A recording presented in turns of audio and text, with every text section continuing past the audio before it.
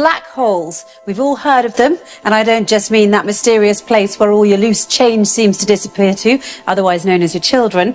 I'm talking about that region of space with a gravitational field so intense that no matter, radiation or even light can escape it. There's a joke that astrophysicists like to tell, and it goes something like this. A star walks into a black hole, but it doesn't seem phased. The black hole turns to the star and says, "Sir, I don't think you understand the gravity of this situation." But as with most jokes, it carries a ring of truth to it. Until 2011, astrophysicists were not able to confidently report this phenomenon of stars falling into black holes, but now they can. And the total number of cases of stars falling into black holes reported until 2016 had been 3. Interestingly enough, although it's not an astrology book, there's an entire chapter in the Quran called The Star, and the first verse of that chapter is, "By the star when it falls." In this chapter, the Quran describes characteristics of a place so similar to what we now know as fitting the description of the black hole that it will send a shiver down your spine. In the Islamic faith, it is believed that God granted Prophet Muhammad a special trip to the heavens. This trip was miraculous, of course, as there was no technological way the Prophet could have taken such a journey at the time, seeing as how planes hadn't even been invented, let alone rocket ships. Nonetheless, if you study this miraculous night journey closely, you'll find that there are many clues to prove that this incredible journey did indeed occur. Not only that, where it took place turns out to be of great interest too, because astonishingly enough, the description of the area the Prophet ascended to matches the characteristics of what we now know about the black hole.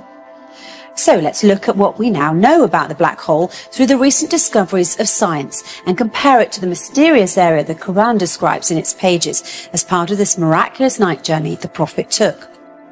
Firstly, in verse 16 of chapter 53, the Quran describes this place in space as very dark. In fact, it describes it as darkness covered or draped in darkness, which is not surprising. Space is a pretty dark place.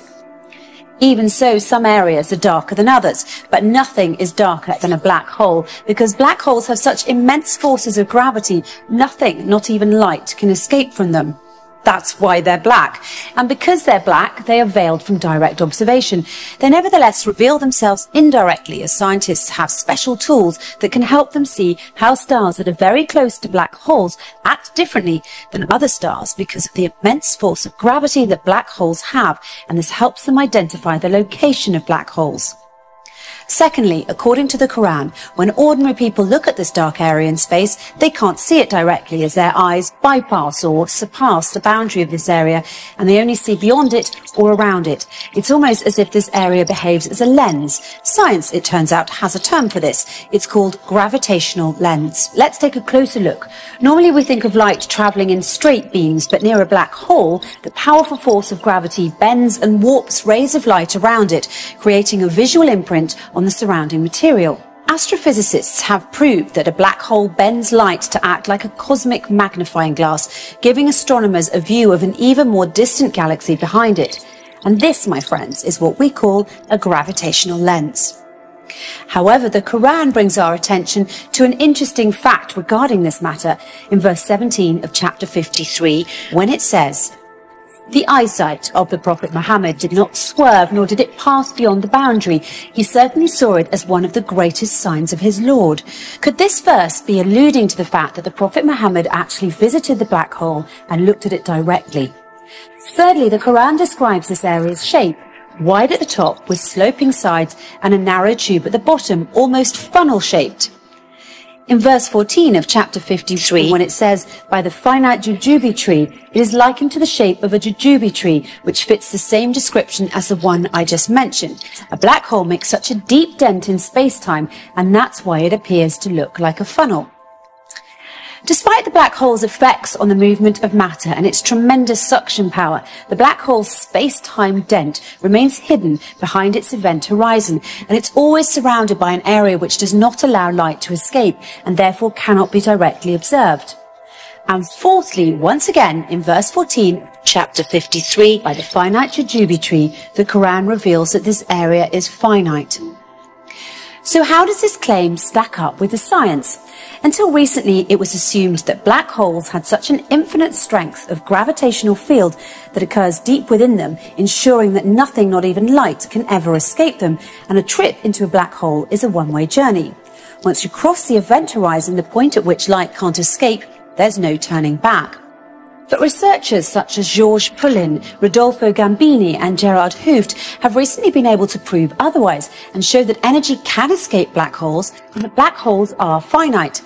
This essentially means that black holes don't end in an infinite density, but rather act as a portal to another universe. The acclaimed British physicist Professor Stephen Hawking supports this claim and further suggested that there could be a way out of the black hole when he famously said, "If you feel you're in a black hole, don't give up. There's a way out. It might have a passage to another universe, but you couldn't come back to our universe. So although I'm keen on spaceflight, I'm not going to try that."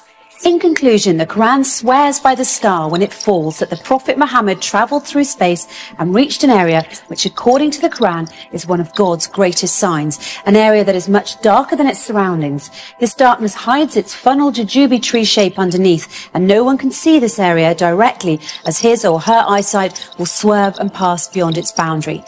Finally, we're told that this area is finite and a portal to another universe. So it would seem that the Quran and astrophysicists agree, as the way in which the Quran describes this mysterious area matches what we now call the black hole. However, the Quran takes it one step further by asserting that it is, in fact, a portal to heaven, a claim which science has yet to prove. But if past experience is any indication, it's only a matter of time before science catches up to the scientific miracles already contained in the pages of the Quran.